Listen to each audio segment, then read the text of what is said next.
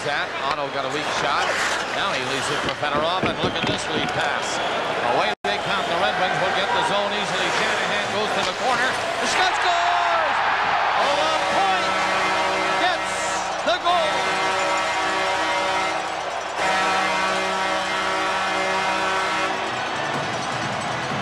And that's 2 for him. 6-1 now.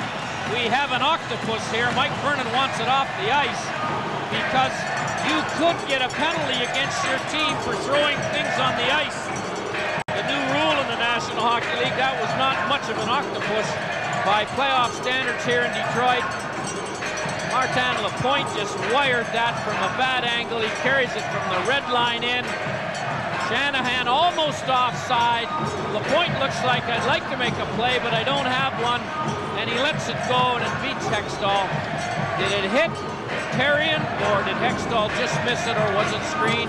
It went right through Therrien, and Hextall, I don't think, saw it. And this game is all but over.